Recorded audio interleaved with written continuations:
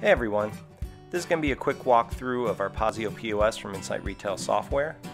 It's not going to be an exhaustive demo of all the features, but it'll give you a good starting point to check out what we have to offer. So initially, you're going to be greeted by the login screen. You're going to enter the 4-digit user ID that you're going to set in the cloud and the password. As you log in, it's going to start synchronizing some of the data, some of the screens you might have changed since the last login, discounts you might have added, promotions. All the items update and are added in real time, so those generally don't need to be pulled down, but any of the major parts of the POS system that you wouldn't want to interrupt the cashier are going to come down when you log in. So you can hit done, and you're going to be greeted by the 3 main sections of the POS. The first one is manager mode. In here is the integrated payment system. If you have integrated credit cards, then you can see things like your open batches. You can manually close a batch, and we're able to remote in and download parameters to the pin pad and find the TransCloud credit card device on your local network. Each time a cashier signs in for the first time in the day, they're going to go to non-sale mode and open a session. Basically tells the POS that they're ready to work for the day. Once they open the session, they're going to go right to the sales screen. If you head back to the main screen, you can see sale mode, and that's another way to get right to the sales screen. In the top right corner, it's going to say the cashier's name. And then the top left, you can see the name of the POS, POS 1, POS 2, etc., the date, and then an indicator to tell you that it is definitely connected to the internet. The top right is the subtotal section where you can see discounts, subtotals, etc. in the scanned product area. There's 3 main sections to the POS screen. On the right side is the number entry section. Then you have POS area 1 and POS area 2. POS area 1 are those 2 columns in the middle, and POS area 2 is the 3 rows on the left side. Pretty much all the buttons other than the cash button and the number entry buttons are customizable. You can move them around, add different ones, move a function here, there, remove things you don't need, change the colors of the buttons. You don't even need all 3 rows on the left. You could have no rows, 1 row, 2 rows, or all 3. Let's try a transaction. Let's sell a large coffee using one of the quick keys in POS area 2. We're going to cash it out with $10. That simple. Some of the other tenders you see here are credit card, EBT. You can click there and get the full EBT options. Other tenders like offline credit card, gift card, or if you need to key in the card instead of swiping it on the pin pad. You could put any types of functions in these buttons. You see the size. If we need to sell a 6-pack instead of a single, we can select it there. If we change our mind, we can go back, hit reset, and we'll go back to quantity of 1. Here we put our price check function right on the main screen.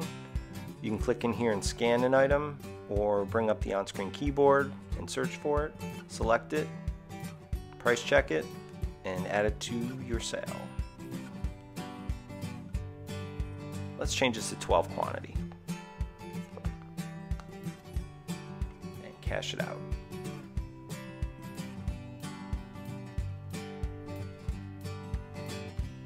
In the items section, you can create categories of whatever items you want to be available to the cashier. There's subcategories, you can change the colors, reorder them, add as many as you like.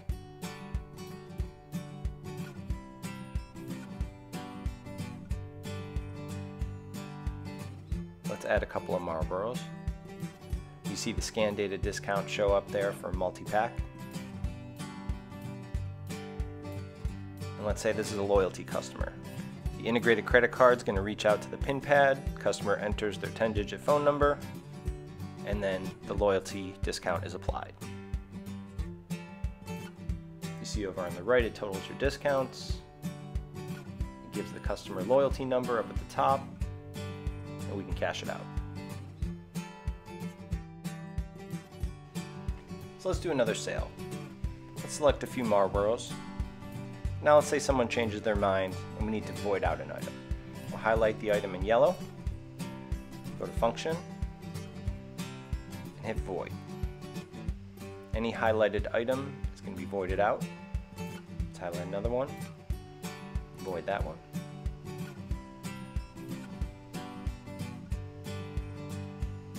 And now we can cash out the sale. Some of the other functions in the function section, you got the option to turn receipts on or off. That's where price check usually lives. We put it on our main screen.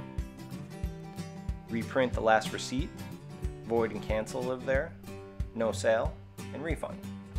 To do refund, you just select refund, scan your item, comes up negative, and then cash or credit to give the refund. The next section is discounts. You can set up any discounts you want. You can put them in the discount section or add them to POS area 1 or 2 if you want quick access. So let's do a $1 coupon for this item. We apply it. It shows it over on the left side next to the item and in the subtotal section on the top right.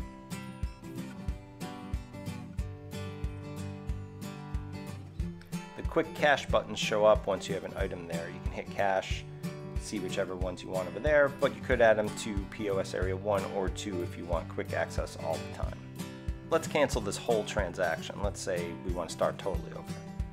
Just go to Function, Cancel, verify it, and you're done. When your cashier is done for the day, all they have to do is log out. There's no manual end of day that needs to be run, and all your transactions are live in the cloud as they happen. Thanks for watching this quick walkthrough of Rposio POS. If you want more information, please visit our website or email us at sales@insightrs.com.